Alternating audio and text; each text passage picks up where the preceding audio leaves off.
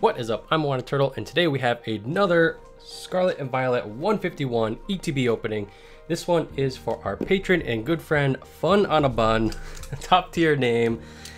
And here we go. He has one ETB, so that's 9 packs. And sorry if I'm a little choked up today. I think, might be starting to get a little cough. But all right, so Fun on a Bun. Oh, sorry about that. Not sure what happened. Funabun is the one that sent me a message saying he wants the Zapdos EX, the I don't know why they keep changing the name, the SIR, birds, and that's all. Anything else is unacceptable or something like that. And this one I'm nervous. I'm optimistic that we'll get good pulls, but to get a specific pull, not only that, but we already pulled one. And not that that should impact our chances, but it's like, oh no, we had a box that had it, but we opened it for someone else. So here's the promo. It looks pretty good. And yeah, best of luck. Awesome to hear from you. And here we go into pack number 1. We got 9 shots at hopefully something good. Hopefully the birds. Base set starter, even better. I have opened some more product off camera, and still, I think I've only pulled one Ivysaur, but actually the card quality, that ETB, all of them some in the same case, was very poor. It was actually my best box so far, but there was quite a bit of whitening and bad centering, so that was very disappointing. All right, we're gonna go slow through the first pack, and then we'll speed things up. We got a Rigid Band to start things off, Graveler. Ooh, okay, so we start off with a full art supporter. Very strong start. Hopefully that's not all heat in this box. But actually I had to was googling around for like a thumbnail, and I guess she's related to Professor Oak or something. But very nice hits. You know, between her and Erica, I think the fact that Erica has an alt art would mean that she's like the primary chase, and that I didn't even know who she was. This Oak or Daisy was until I looked it up. And centering bottom doesn't look perfect, so I don't recommend getting this graded. And it's not Erica. But that is a very strong start to the opening. Yeah, so far I feel like all of our boxes have been not very strong. But then there's like 1 or 2 packs that make it a make it acceptable kind of thing. We haven't gotten blown out, but we haven't hit any home runs. Again, only 1 starter alt art. All right, Growlithe into a Vileplume. Oh, okay, we do got a reverse energy. Again, I think of the reverse energy, this might be my favorite so far. Just reminds me of kind of like that vintage hollow style.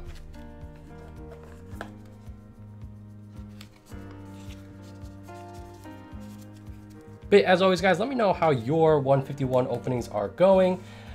I still feel maintaining the position that it's a tough set. You know, I feel like the ratio feels similar to more like Sun and Moon era regular sets. Definitely not like most special sets. And I think I don't have a problem with that. It's just about adjusting your expectations. We got a gold card. All right, so this this box is good. No, not the alt art variety, but just solid hits. We got a full art supporter and then a gold switch. Gold trainers are always kind of like, ooh, we got a secret rare, but why'd it have to be a trainer? But at least switch is one that's always going to be viable if you play the game. Oh, we got a Blastoise as well, so strong hit ratio in this box. Not home runs, but very strong box so far. And no one's gonna grade a switch, right? We'll just put it in this sleeve. Fun about if you're interested in taking a look at centering. Actually, I'll show it briefly, but I mean, at the end of the day, it's a switch. I feel like this border looks a little thick. And then Blastoise. As far as like a base art Blastoise, that's pretty good. Oh yeah, just like the, oh man, we gotta get one of those God packs. I just love the art. I think the Squirtle one is great. The Bulbasaur one is good, but I think it's the least whelming. And then the Charizard one is very cool too, like in that canyon kind of thing. All right, so very strong box. Oh, okay, just all right. This feels like Crown Zenith. This feels like Hidden Fates kind of thing. We got a Psyduck. Whenever the Pokemon is actually really small, I feel like it's difficult to pull off, but this is pretty good. It feels very Psyduck. I'm not sure what's going on with the picture. I like to tell myself a story with it. I'm not sure what's going on there, but I like the card. Ooh, another one. Psychic too.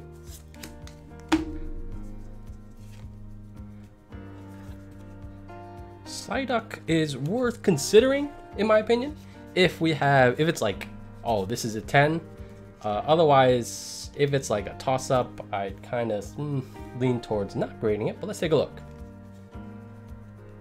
Ooh. Alright, I think that looks like a 10. Again, like, I don't think this would ever be a super valuable card, but I feel like any 10s for alt arts are definitely worth having in the collection. So, wow, look at all these hits. We still got, we're not even halfway through. So, Fun, you got a very strong box. We're still looking for that bird for you. Oh man, I just want one of the starters. Come on. Nidorino. Man, the Ivysaur that pulled off camera was like, finally. That's like, oh my god, look at this. Look at this bad quality. We got, oh no. This is a taunt. I'm sorry, this is a taunt. We got the Moltres. Ooh, this whole phase is going really well, but then it's like, ooh, oh no. Alright, shake that one off. As far as the holos go, that's pretty good. I think that the art is quite good on that one. Alright, we got Eevee, Jigglypuff into Kabutops. Ooh, I think this is the first time we looked at Kabutops. Not bad, not bad. All right, 3 packs remaining. Yeah, Fun had the biggest challenge, only 9 packs, and I feel like coming out quite well. Maybe we're still looking for that card that you want. Maybe is it here? I'm guessing it's the last slot. We got a Ditto.